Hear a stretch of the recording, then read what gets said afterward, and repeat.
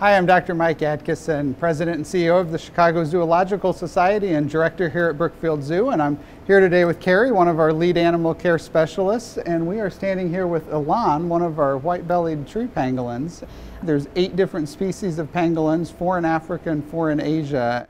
The ones that we have here at the zoo are an African species found in Togo and Western Africa.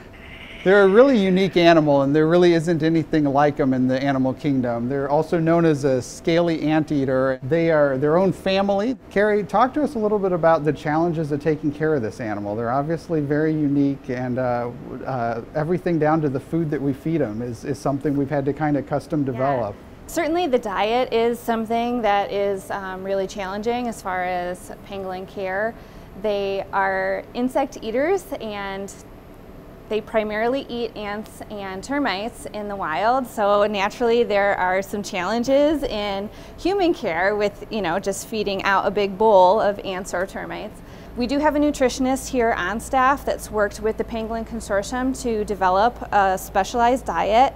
As we learn more about these animals, we're constantly tweaking that diet and making adjustments so that we can maximize the health benefits that the diet provides for these animals. And something that's been sort of fun for us is that we actually do get an opportunity to feed them ants. We get them frozen. You can tell when they catch a whiff of those food items, they really get excited, and they'll come out and use their long tongue to scoop those insects out of whatever bowl or whatever we're offering it to them. They've got an incredibly long tongue, so almost a 6 to 8 inch tongue. Inside their body, that tongue actually is attached onto musculature that actually wraps all the way back around one of their kidneys inside of their body. So just a really unique anatomical feature, something that we just don't see in any other animal. You mentioned the consortium a minute ago, so we work with a number of other zoos in the U.S. on conservation of this species, and one of the goals of this was to develop a sustainable population of these animals in zoos, and that not only gives us insurance and kind of a rescue population of these animals that are becoming critically endangered in the wild, but it also gives us the opportunity to tell the story of these animals. And these guys are really endangered in their natural habitat. And what's driving that conservation pressure on these animals? You mentioned there's 8 different species of pangolin, so it's somewhat different for each of those species, but universally, trafficking and poaching, they're currently considered the most trafficked animal in the world. And they're being poached for use of their scales in traditional medicines, and there's different cultural components like the making of jewelry and that sort of thing.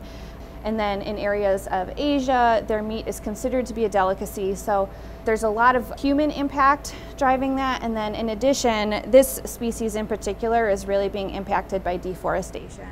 So a lot of pressure really threatening this species' survival, and something that we're working really hard to try and turn around here. The consortium also does an incredible job of raising funds for conservation grants. So every year the consortium gives out a number of grants within the home ranges of these countries to work with local conservationists, local scientists, local researchers to support that real boots on the ground kind of science research, education, and community outreach programming that we're hoping will really have an impact in conserving and protecting these animals in the wild. Meanwhile, here in zoos, we're also working really hard to breed these animals and to build up the numbers in our population.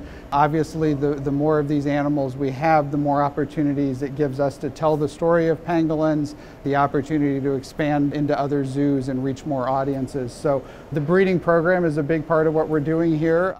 Before we brought these animals here in 2016, about 6 years ago, it was a species that had not really ever reproduced in zoos before, so it's something that we're really proud of. We actually had a really exciting birth very recently, and what was so special about that particular birth? It was the first second-generation birth that we've experienced in human care, at least in North America. Yes, so the parents were born here in a zoo. That's a really huge accomplishment for us when we think about conservation breeding programs. That means that the animals born in zoos are successfully reproducing and able to raise their own offspring, and that's the hallmark of a sustainable population in a professionally cared for setting. So something that we're really proud of, the success we've had with this particular species.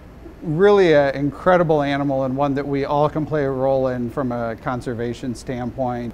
sustainable choices when it comes to lumber products, cell phone recycling, things that help preserve natural habitat for these animals in their home ranges in Africa can make a huge difference. Raising awareness is a big part of this. Pangolins are an animal that a lot of people don't even know what a pangolin is. They often think you're talking about penguins because they misunderstand what you say. So it's an animal that really needs our help. It needs the public's awareness of the plight of these animals and the challenges that they're facing in terms of conservation. So the next time you're out here at Brookfield Zoo, be sure to come through Habitat Africa, the forest, and get a chance to see these incredible animals in their habitat. Best time to see them is usually in the afternoon. So we hope to see you out here at the zoo soon and hope you have a wonderful day.